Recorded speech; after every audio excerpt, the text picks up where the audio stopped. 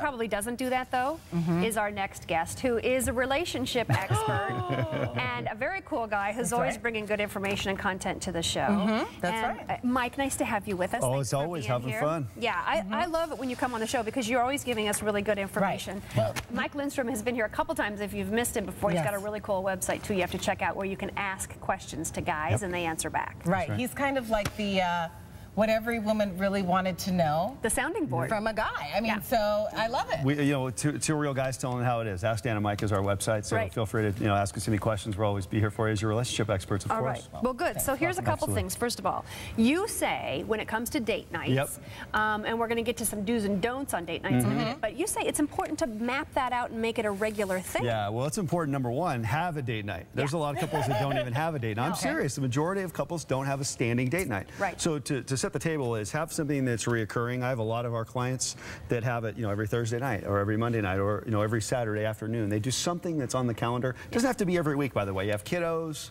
You have, 3 or 4 kids. A little tougher, but at least you have something on the calendar to look forward to. We've actually started doing that, and I think mentally what it's done is separate us from our kids to where we go, hey, remember when we were actually a couple? No, you're absolutely right, because we do. As you get married and you grow into the marriage, the law of familiarity kicks in.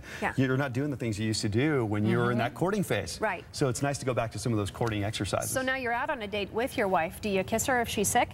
Oh no, I'm with Daff. I'm with Daff. My wife and I definitely. I get the hands up in the air. There's no doubt about that. You get the hug that turns in. No. Yeah. Like this, you turn the face. You get totally disrespected. Yeah. So there is. So when it comes to that, so you're saying definitely date nights, which is good because especially when you have kids and you have a family, you definitely don't want to do that. Okay. So when it comes to the don'ts, what are some of the things that we should not do? Okay, don'ts, first of all, technology has totally changed the game. This text messaging, dodge the phone. Literally turn off the phone, leave it in the car. You even bring it with you, you're gonna have a tendency to maybe look at it. One person gets up to go to the bathroom. So the text messaging on the phone, you gotta get off the phone. That's the #1 thing. So when you're together, period. Period. Yeah. And that's a big deal.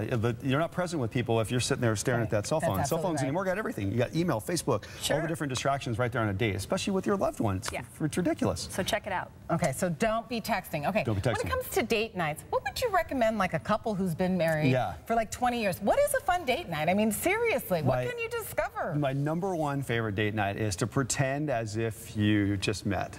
It's not role playing. That's not what this is. You actually go out and you say. So you're not changing your name and your hair color. No. I mean, hey, there's a segment of our clients that actually will dress up a little bit and act like a different character. If you want to play that, you put a wig on or something. That's cool if you're into that. That's cool. But actually going out and actually like you met for the first time. So if we were out, I'd say, so hey, Daff, what's up? Just literally play it as if. Okay, I'd be like, hi. How are you? It's cool. She would be that geeky because she's been married for a long time. She has no idea how to pick a man up anymore. The best part about it, though, is it suspends reality. People are more comfortable when they're in that hypothetical realm. Right. So when you can kind of pretend like it's something from 5, 10, 15, 20 years ago, and you both roll with it. Don't break character. And even at the end of the night, we've had clients go all the way to the end of the night, kiss the wife at the door, and walk away. Oh, that's kind of nice. You put little teasers in there throughout the date night. So I think you got to spice it up a little bit. That's one of the big things. Okay, what's another do for you? Another do, first of all, I believe chivalry is not dead.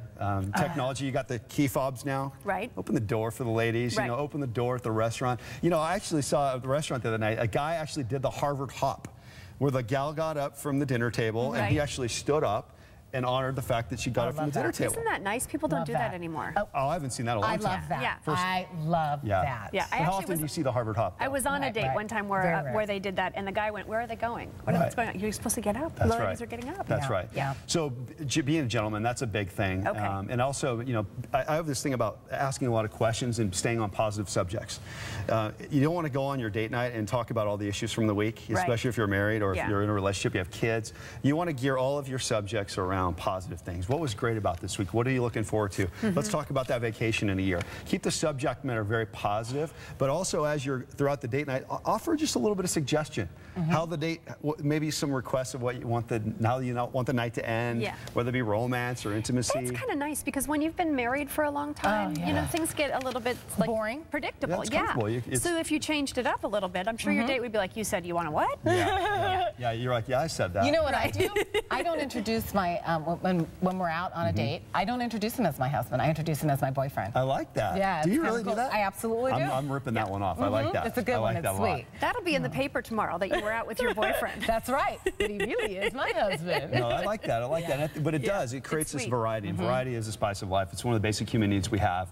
And if you're constantly thinking about variety, and that's as simple as the places you go. Yeah. If you're always going to the same restaurant, mix it up. It doesn't always have to be expensive. It could be something that's fun and unique. Going on a walk in the middle of a Saturday afternoon, just talking. Very cool. So, Mike, it's always fun when you're always here. have fun. We Thank you so much. Thank you. Some good advice there. Good advice. Thanks.